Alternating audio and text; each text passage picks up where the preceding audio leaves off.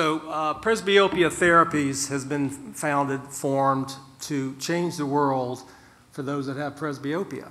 And the question really is, can a drop do this? Please play the video. I'm Lon Daly. I'm a 55-year-old practicing optometrist with Discover Vision Centers in Kansas City. I'm a Plano presbyope. For the last several years, I've been working up to a +2 contact lens in one eye to induce monovision. If I don't have the contact lens in, I cannot see up close at all. I do have experience with liquid vision drops. My normal pupil size in this office lighting environment is about 4 millimeters.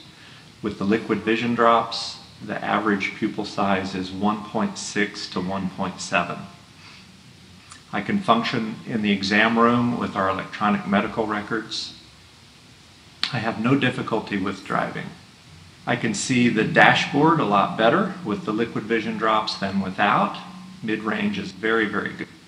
The small pupil at night doesn't seem to cause any problem with driving. Regarding the dimming of vision, I noticed that a lot with the first few trials, but as I've gotten more and more used to the drops, I haven't had any problem with noticing dimming.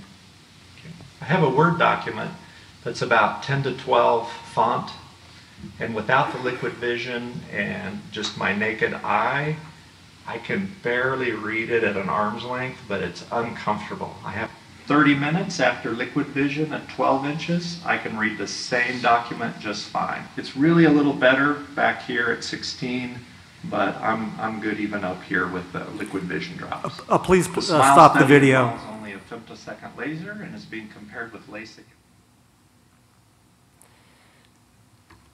So what we have is a pinhole effect. It is not pilocarpine.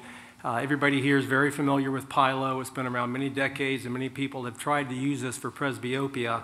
The original idea was from Dr. Lee Nordan, who is no longer with us. He just passed away in December.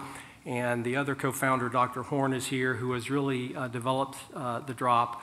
We have two actives. We have aceclidine, which is the miotic drop, and we have the cycloplegic is tropicamide. So what we're trying to do is somewhat counterintuitive, right? You've got almost opposing aspects. You're trying to have a miotic effect without distance blur, without ciliary spasm, and we do that with what we call separation of meiosis with accommodation.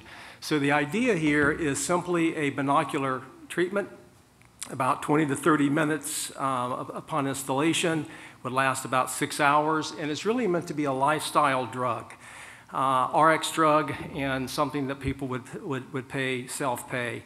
And we are in a phase 2B process right now, and we will have data completed by the AAO of next year. Thank you.